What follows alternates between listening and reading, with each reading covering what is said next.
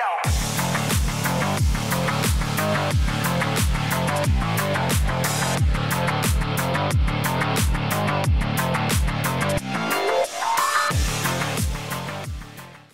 Hello, hello. Can you hear me? Does my voice sound all smooth and bassy?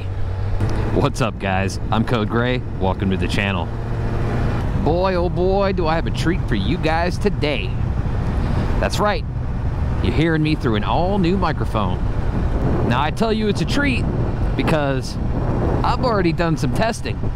And I also say it's a treat because that testing, it's all been positive so far. So what microphone am I working with today? Well, this is a mouthful. Let me get it out here. Okay, it is the Troy's Professional Omnidirectional 360-degree lavalier microphone. I think I got that right. Now, where did I find this mic? Well, found it on Amazon. Next question is probably, who recommended it?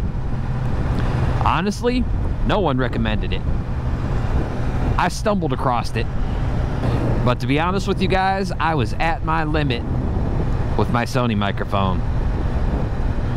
Yes, it sounded good at slow speeds, but man, that popping and crackling just... I was up to here, you know? Alright, before we get into the results of my testing, and since we're stuck behind this bus for a few minutes, let's talk about what is included when you buy this microphone. Alright, in the package, you will get, of course, the microphone. The microphone itself has a 1.5 meter cord. It has a foam cover already installed on the mic. The extras that you will get with this is an extra foam cover. You will also get a black dead cat or wind muff. Also included in the package is an extra cable. The extra cable supplied with your microphone is 10 foot long. Now, you will also get an adapter. If I say this right, hopefully I'll say this right. It is the TRRS to the TRS adapter, or vice versa. So how much did it cost? Well, on Amazon, I got it for $34, which is exactly $1 more than the Purple Panda. And if I remember right, which I could be wrong, I'll double check and post it up here, somewhere up here. I think the Sony mic was like 44, 47, somewhere around there. I'll post the actual cost right here.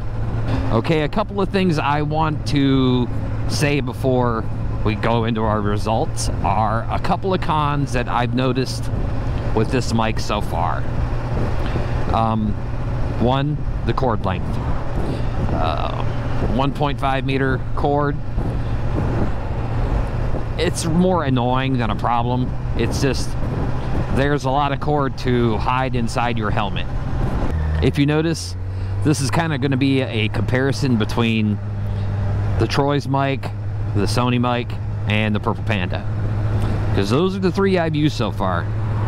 Now, the other thing that could possibly be annoying is during my testing,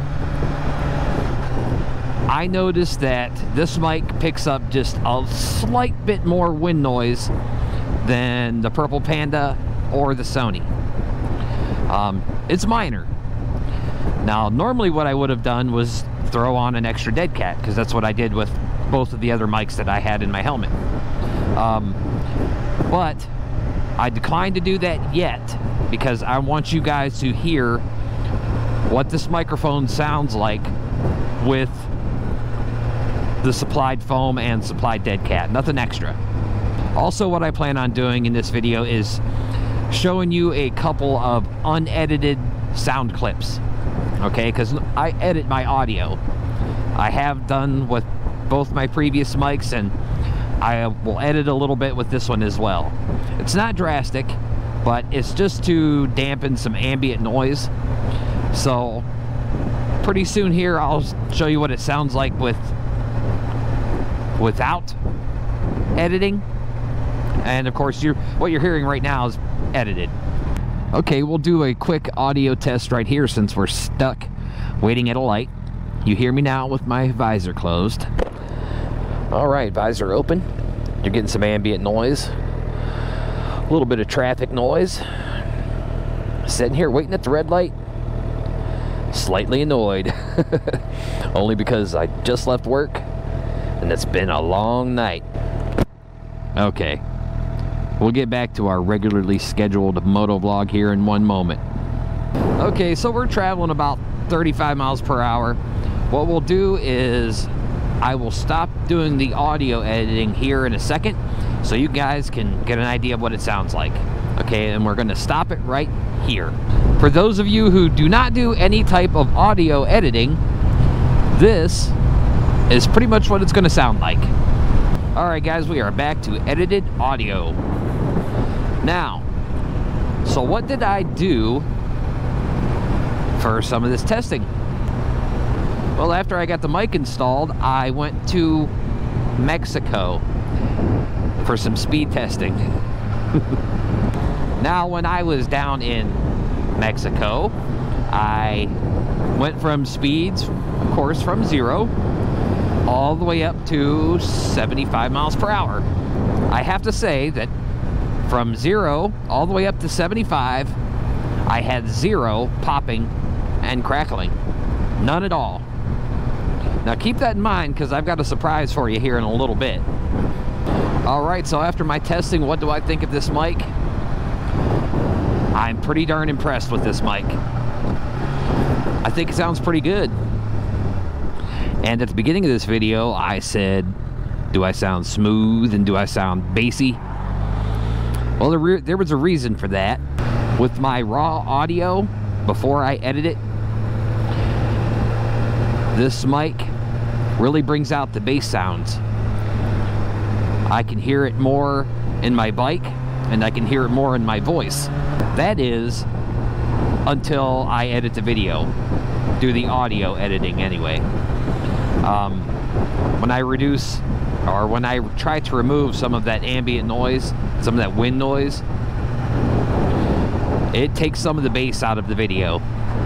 Now, not only did it bring out the bass from my bike, from my voice, but this microphone actually brings in the volume quite a bit too.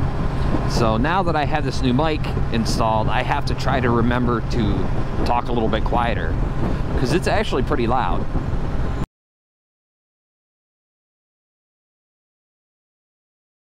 All right, guys, we are about to enter the freeways of Mexico.